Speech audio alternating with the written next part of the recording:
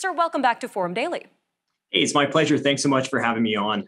So can you take us back to why this wealth tax was proposed in the first place?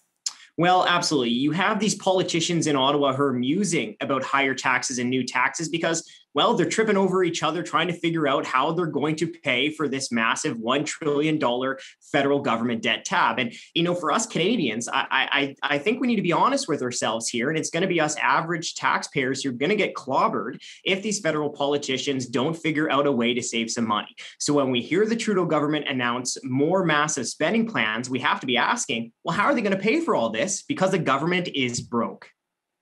Now, the PBO report claims that the government could collect over $60 billion from this one-time tax, but the CTF says that this money would be utilized within a month. So can you tell us a little bit more on this?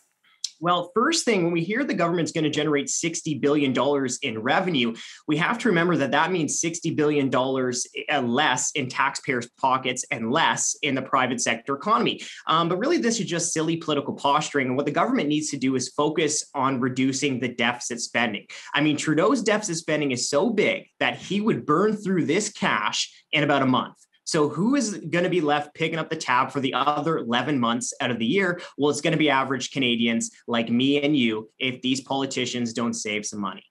So the CTF is saying that this $60 billion would not cover the budget gap. So what is this budget gap and how much money do officials need to address it, sir? Yeah, just to underscore just how big this deficit spending is going to be, even if the government puts in this wealth tax, over the next 5 years, the budget gap would still be $270 billion, right? So look, these politicians, they owe us the truth on how they're going to pay for all this big time spending. And the truth is that, it's going to be average Canadians who get hit hard with higher taxes if politicians don't actually tighten their own belts. And you also mentioned in a recent release that the wealth tax would actually hamper our economic recovery. So can you explain this as well, sir?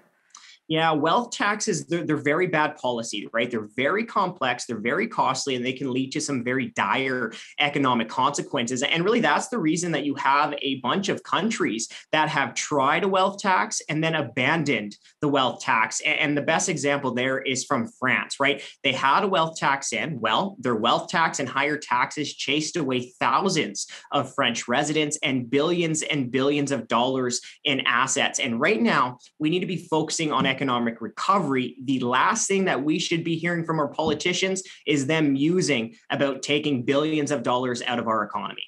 So what are some realistic steps that officials can take to save money and fill this budget gap?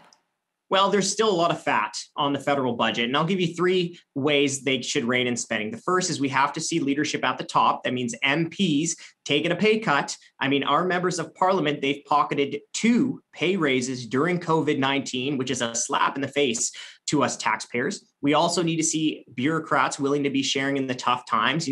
During COVID-19, we've seen thousands of job losses in the private sector, but we've actually seen thousands of job increases among government bureaucrats. And the third thing that we need to see, well, we need to see a taxpayer-friendly recovery. We don't need politicians and bureaucrats running around with our tax dollars trying to be investment bankers and picking winners and losers. We say lower taxes, don't use our tax dollars for corporate welfare. All right, sir, just about 45 seconds left. But if this debt cannot be met through these spending cuts, how will officials likely move forward to address it?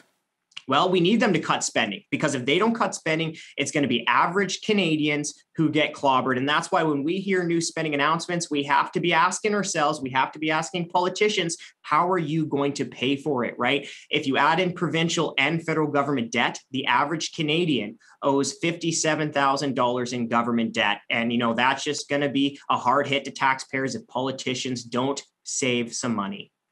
All right, Mr. Terrazzano, thank you again for joining us on Forum Daily today. Well, my pleasure. Thanks for having me on.